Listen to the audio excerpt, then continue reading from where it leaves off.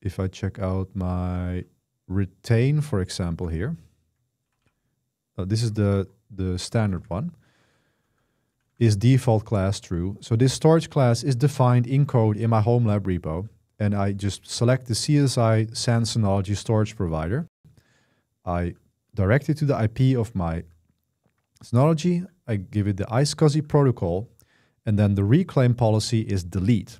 So that means when I delete the PVC, which I can do here, okay, delete PVC demo, then now it is deleted. So if I would have set a reclaim policy of retain, it's automatically going to retain the persistent volume that was associated with the PVC.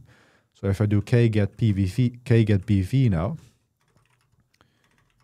and then grep demo, then we see there is no demo persistent volume here anymore.